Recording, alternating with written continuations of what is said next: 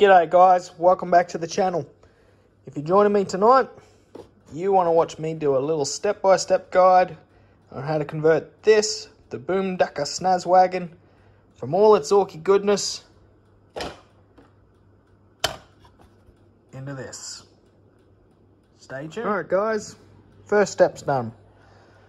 It's pretty much just build the body of the car.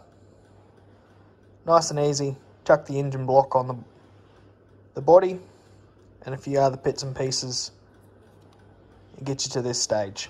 Nice and easy. The next part was figuring out how I'm going to make this thing look. Now I went online and I had a look at the old dune buggies the military used to have, the US military used to have, and as you can see they're pretty well stripped down.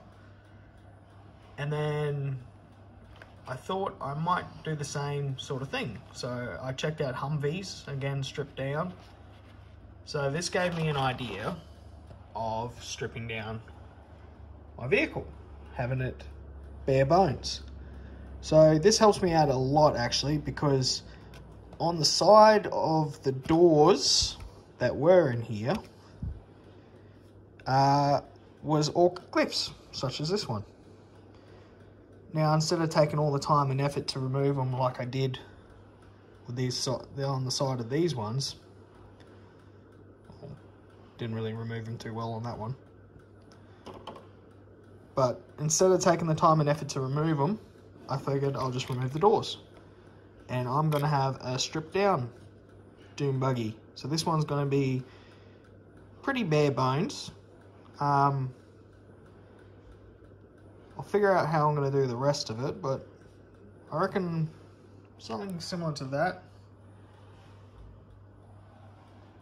will give me a good idea. I did have to remove the orc glyph that was on the front here. I don't know if you can see it. You can see what's left of it. I really should sand it back, but I don't have any sandpaper on me, and yeah, it's not too bad. But yep. So that's that.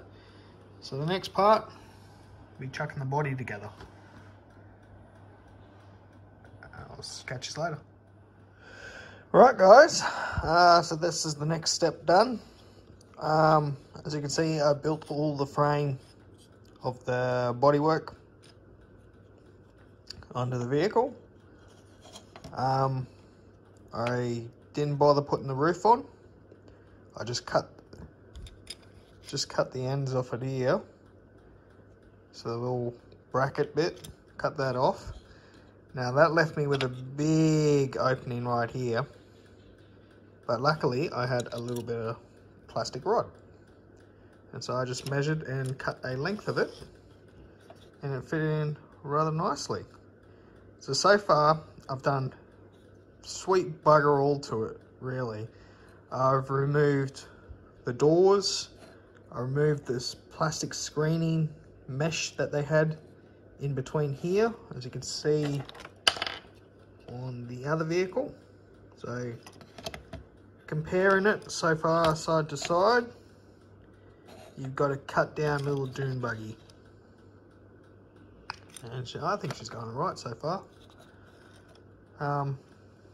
Yeah, it gives it a nice scout look, I think. Like, these guys have trimmed back as much as they can, except for the cartons of beer. But yeah, they've trimmed back as much as they can, cut back on weight, zip around the battlefield a little bit quicker, keep ahead of orcs and whatnot that's trying to kill them. Oh, the only other thing I did really was remove spikes. There's a fair few spikes on the vehicle and I just removed them. Again, should sand them down or sand them back a bit, but that's all good. Now, bit of a dilemma for me on whether or not I add the bull bar to the front, or if I just go with a grill. I think the grill would suit the Scout look a little bit better. But yeah, we'll just have to see. Catch in a bit. Alright, you guys. Next step was really easy. All I did was I went with the grill. So I chucked that on, chucked the wheels on, and I made a bonnet out of an ice cream container lid. I don't have plastic card, so I made do. Did what I could. Did a little bit of cutting and filling here and there, and it came out pretty well. I just chucked a shovel on the front. If you ever see like a four-wheel drive sort of Land Rover or something like that, they have a couple of shovels and spare tyres and whatnot and picks thrown on the front. I've also started throwing some military gear on, so I've put some packs on, and I've read my bits box for a few other essential items. And yeah, that's the next little phase. Start making it look a little bit more military. Catch you later. Alright guys, I'm pretty happy with this, how it's turned out. It's come out completely unique and different from that one over there, but it's got the overall shape and feel to tie them in together. It's my Scout variant. Rather happy with it. As you can see, I've just added a few things, a driver and gunner. Obviously, cut down autocannon. Gives it the more vehicle-mounted look.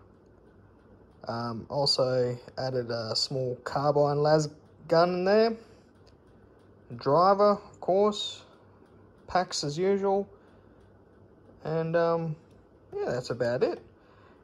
The one thing I will be adding to it after I paint it, which you won't see in this video, I'll probably make a video later showing the completed project. But one thing I will add is this. It's a little scrim net I made out of a onion bag. I found it at the Woolly supermarket. Took it home and I spray painted it green and a bit of brown. Just makes it look a bit camouflaged and gives it the look of a camo net. I'll chuck it in over the top like that. Fold it in where I need to. And yeah, I think that will look out rather well. Yeah, once it's all glued in and trimmed back where it needs to be trimmed and tightened, I think it'll look rather cool. Might even put a little bit more around the front here on the bonnet, just on the rear, just folded up, rolled up on the back there.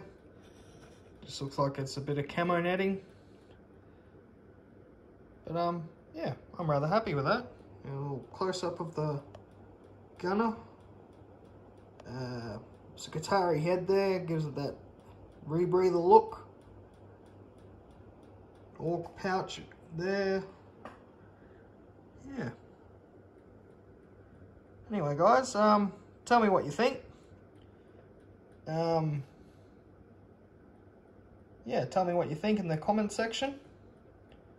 I'm rather happy with how it's turned out. I'll chuck in a couple of photos at the end. And yeah, like and subscribe, and I'll see you next time. Bye.